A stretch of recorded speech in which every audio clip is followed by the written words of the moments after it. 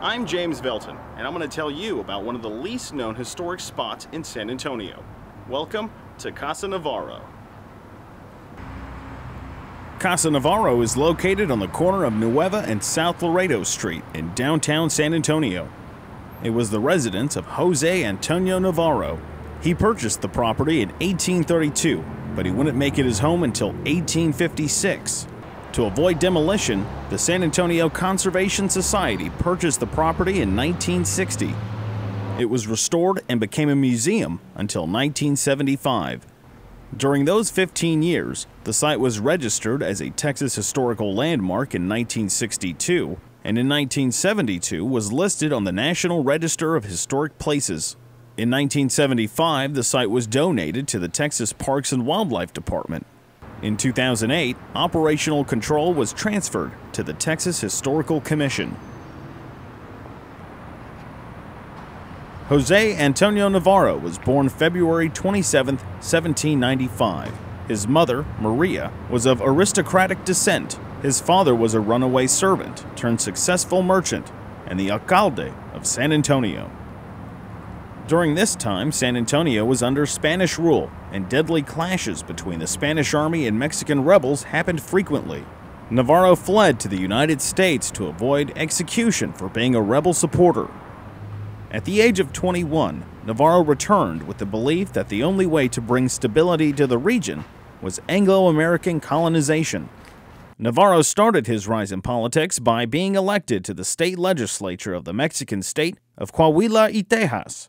Later, he would be elected to the National Congress in Mexico City. He pushed for policies that favored the colonization effort and promoted the idea of Texas statehood within the Mexican Federation.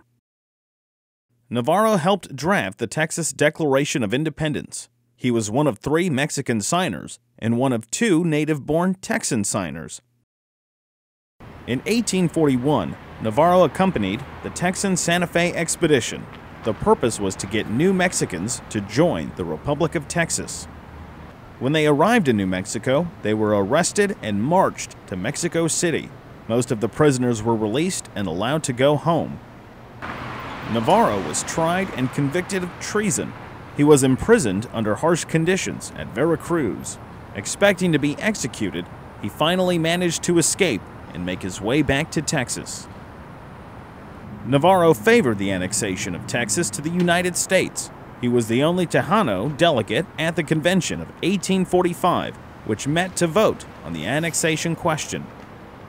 At the convention, he helped draft the first state constitution and successfully protected Tejano citizenship rights, including preventing a move to deny voting rights to Hispanics. After statehood, he served 2 terms in the Texas Senate before retiring from politics.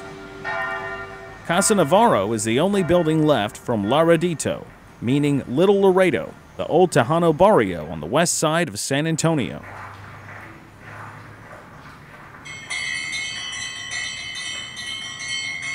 Casa Navarro is a multi-sensory experience with 3 buildings dating back to the mid-1800s. His single-story limestone house, a 2-story office building, and an Adobe and caliche kitchen with front and rear porches. Casa Navarro hosts many events throughout the year, such as Adobe building workshops, Tejano gardening days, and historic food demonstrations every first Tuesday.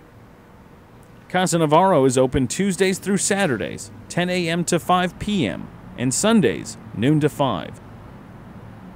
More information on Casa Navarro is available online at visitcasanavarro.com. You can also go to thc.state.tx.us for more information on the Texas Historical Commission. The Texas Historical Commission, real places telling real stories. This has been a presentation of Jaguar Student Media at Texas A&M University, San Antonio.